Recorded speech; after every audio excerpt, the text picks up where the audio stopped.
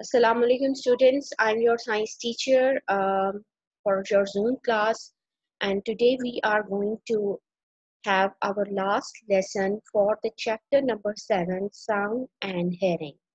Okay, so before we will move to the next and the last topic, let's have a recap that actually what we have learned so far in this chapter. We had learned how sounds are made, how sounds travel, means we had learned that they are the sound waves are longitudinal waves. Then we learned about the bell jar experiment, which shows that sound cannot travel in vacuum. Sound as a wave, we learned about the model of a longitudinal wave, that it is basically a regular movement of compressions and rarefactions. Then we learned about the speed of the sound, which is generally 330 meter per second. But then we have learned that how the speed of sound differ for different materials. That all depends upon the temperature. And then we have learned about echolocation somehow. And basically it is the reflection of sound waves. We learned about pitch, frequency, hertz, amplitude, oscilloscope, etc. This was our last topic. And then we have learned about the wave equation. We have learned about the wave equation. Okay. So today actually we are going to start our last topic, and that is basically this. Yes, students. The last topic is that how do we hear sound? Okay, we have learned about that how the sound waves are produced, how do they travel, but today we have to learn that how do we hear the sound. And I hope that every one of you must be clear of it, that for this Allah has given us 2 ears for hearing the sound. So our ears are energy changers. They change the energy. You will learn after it that how the energy and which energy is changed. Their job means the job of the ear is to change sound energy into electrical signals basically, which are sent to the brain. Okay, and our brain interprets these changes, and then actually we hear any sound. Vibrations from a vibrating object, it can be any musical instrument or any human voice, any other voice is there, that enters the ear and make the air inside vibrate. And this vibration ultimately and lastly reaches to our brain, and over here then it is being interpreted or being sensed, and then our brain send us a message to hear the sound.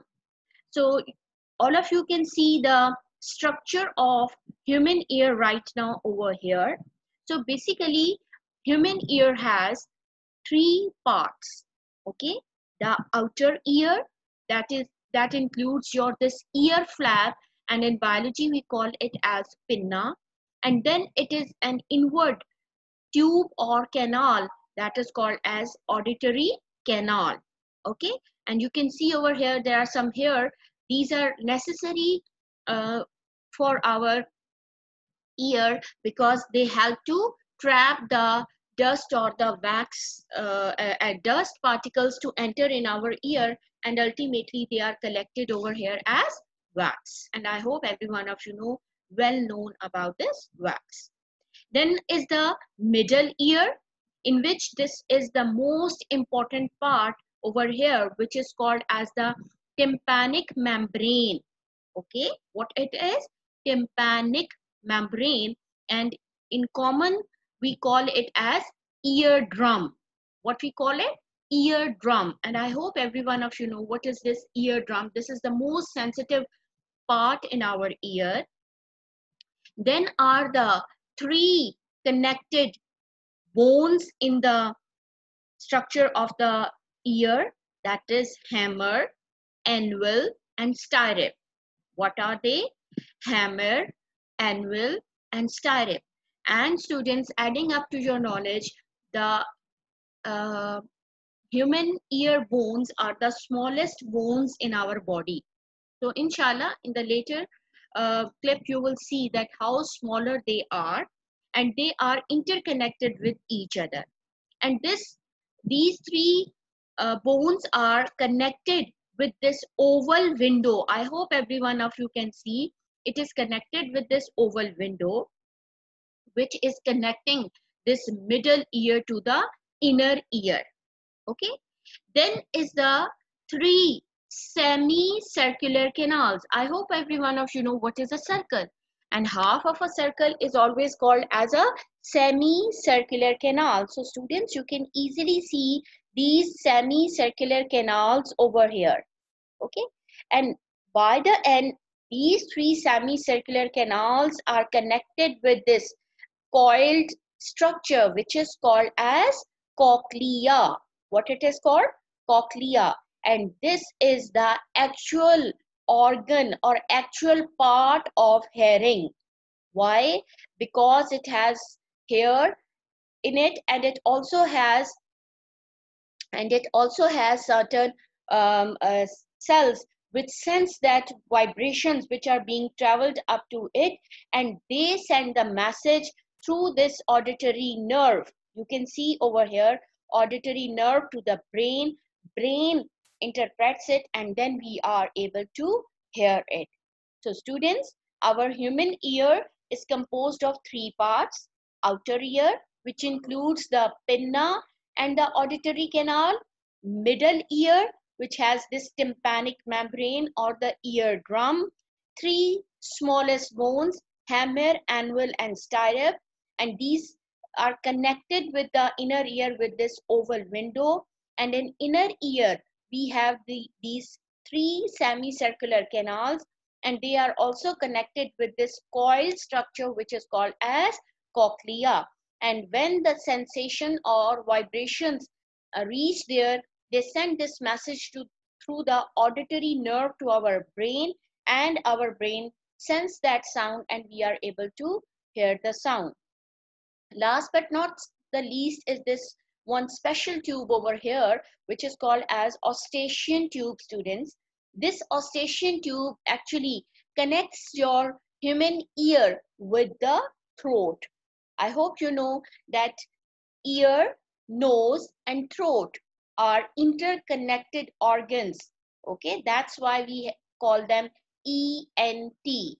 Okay, so for increasing your knowledge, I'm sharing a video with you all so that you well understand that how sound travels. Let's have a look on this video.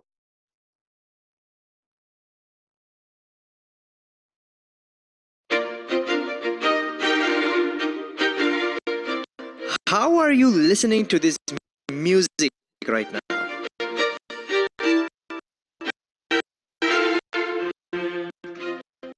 Well, you might know that your speakers are creating sound and your ears are listening to it. But there's a lot more going on over here. You see, all your speakers are doing right now is vibrating the particles of the air close to it. Then they vibrate.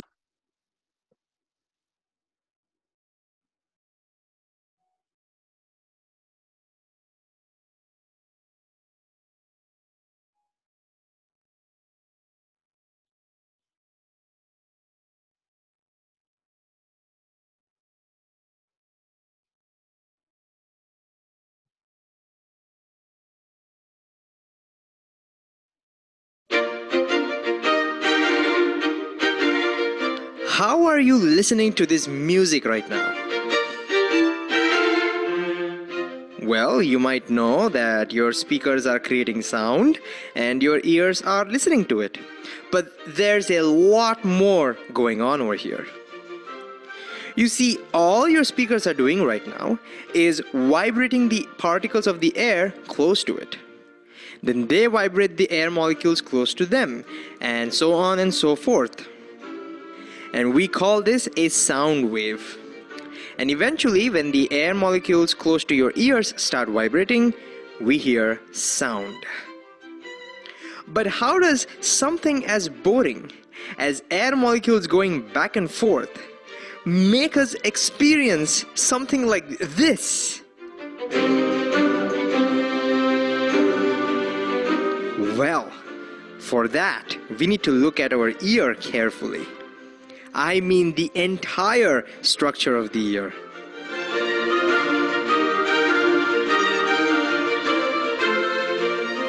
So let's look at how the different parts of the ear work together to make us experience sound. So our ear can be divided into three parts: the outer ear, the middle ear, and the inner ear. The outer ear starts with the pinna. It's the part that you can see and touch, or in my case, the part that my mom would twist quite often. Its job is to collect as much sound waves as possible and channel it into the auditory canal. The sound waves pass through the auditory canal and eventually meet the eardrum, which is shown in green over here. The eardrum is a transparent membrane which is super sensitive to the vibrations of the air. So as the air vibrates, even the eardrum starts vibrating, just like the skin of a drum. And as you can see, the eardrum also separates the outer ear from the middle ear. This brings us to the middle ear. The middle ear consists of the three tiniest bones of the human body, and they're together called the ossicles. And they have pretty cool names. They're called the malleus, the incus, and stapes. And here's the actual picture of these three bones. And because of their shapes, they're also commonly called as the hammer, the anvil, and the stirrup. Stirrup is where you rest your feet when you're riding your horse. Alright, so as the eardrum vibrates, you can see the ossicles also start vibrating, transferring the vibrations from the eardrums to the inner ear. Now their main job is to increase or amplify the pressure of the sound waves when it reaches the inner ear. But why do we need to increase the pressure of the sound waves? Because as we will see, the inner ear consists of a liquid, not air. So the vibrations must transfer into a liquid. And you might already know that vibrating or moving particles of liquid is much harder than moving particles of air, which is why it's very easy for you to swing your arms in the air, but it's pretty difficult to do that inside water, like say in a swimming pool. And so to set this liquid in vibration, the pressure has to be high enough.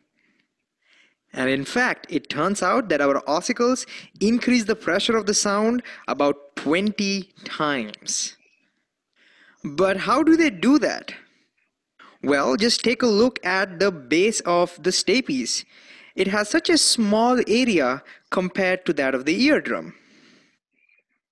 So when the force gets transmitted from the eardrum to the stapes, it gets concentrated in a very tiny area.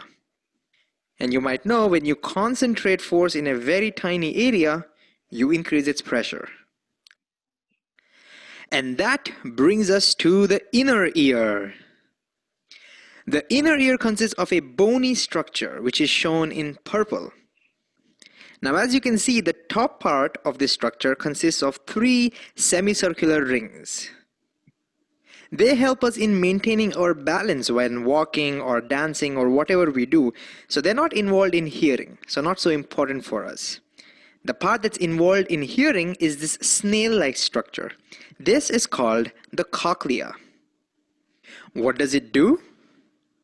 Well, although these bones have already started dancing to the music, nothing gets heard until these vibrations are converted to electricity and sent to our brain.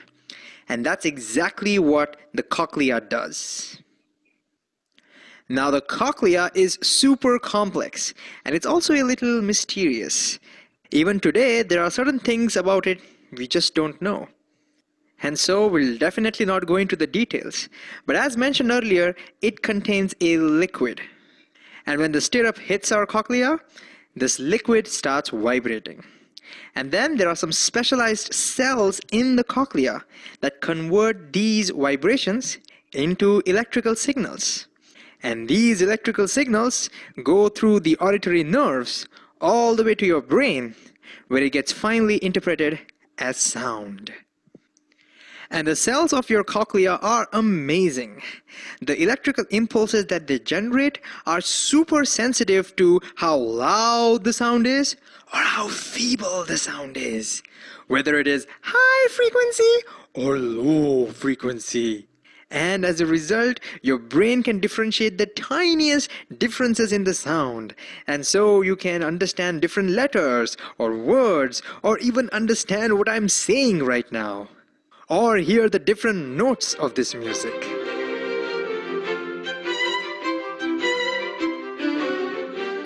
And so, to summarize, the outer ear collects the sound waves through the pinna and directs them to the eardrums. The three optical bones of the middle ear amplify these sound waves, transferring it into the cochlea, and the cochlea converts the back and forth vibrations of the particles into electrical signals and sends it to our brain.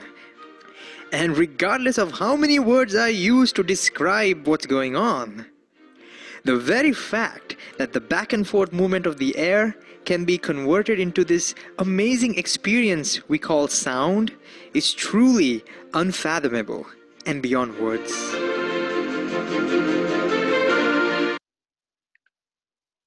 So students, I hope all of you have well understand about today's video, and you have learned that how basically sound is reached to our ear and how do we hear the sound.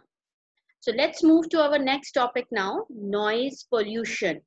I hope this is not a new topic for you, but still we will see what it is, that too much noise causes noise pollution. Traffic noise can be a nuisance to people who live close to the main road. Machinery noise can cause noise pollution. Radios or any other media like TV, sound systems, even in schools when the students they talk haphazardly in the classroom, hospitals, airports, etc., all are the causes of noise pollution.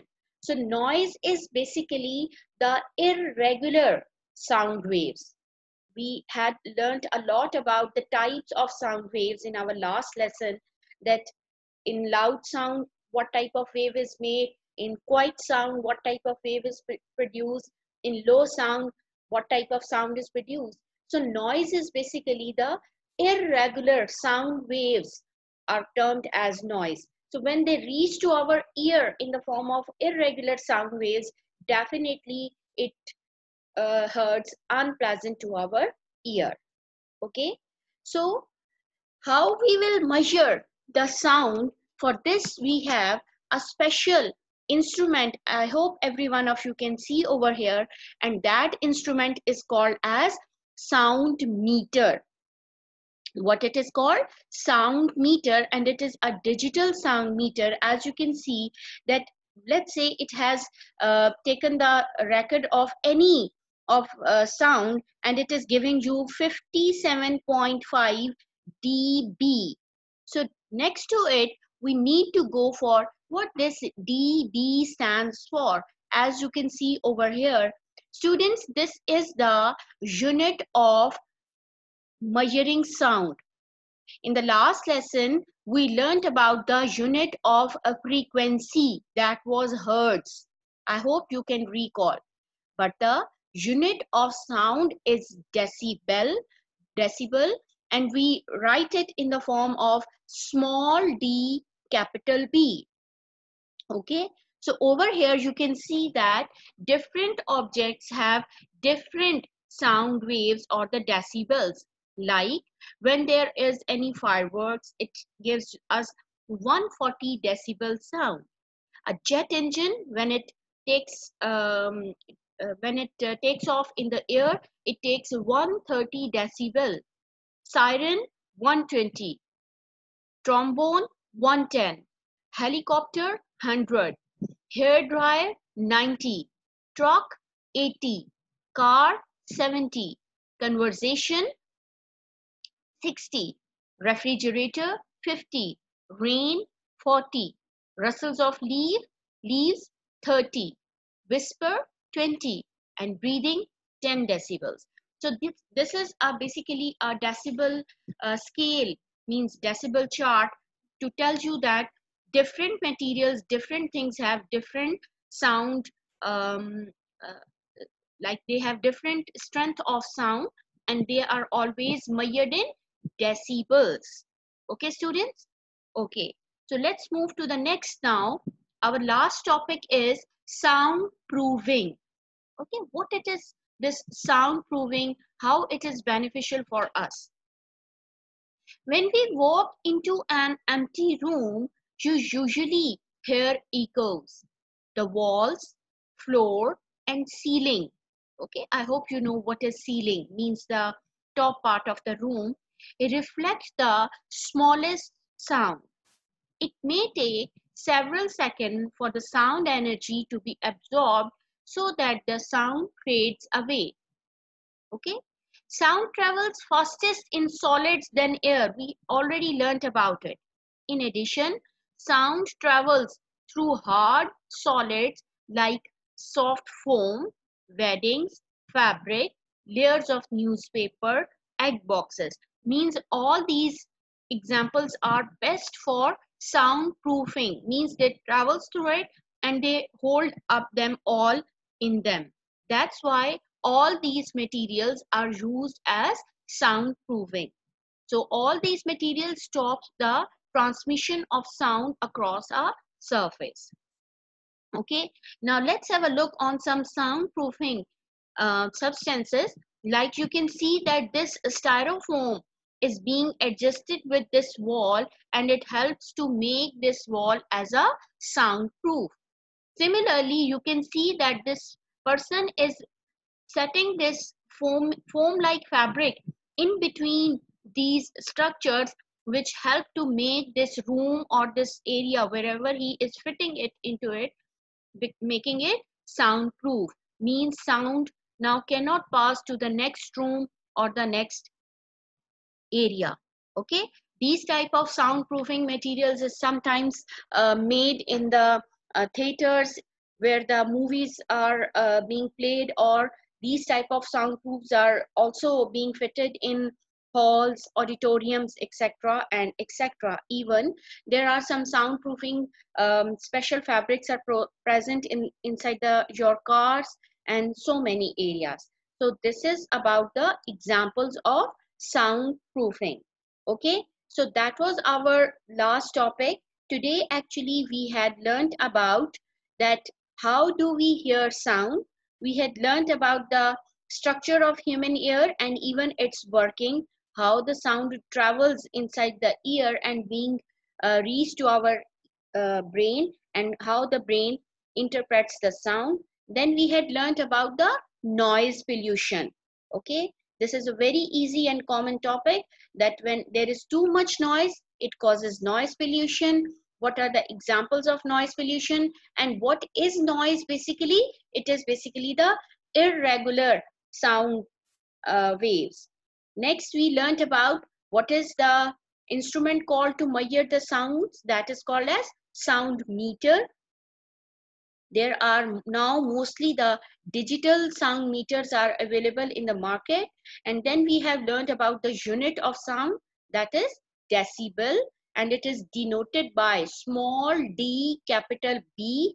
And here I have shared the decibel scale or the decibel chart with you all, that how different objects have different um, values of sound or the different decibels. And then we have learned about the sound proofing, means which materials help to trap the sound in them, and then the sound will not travel to the next room or the next area. And that are some of the examples of soundproofing.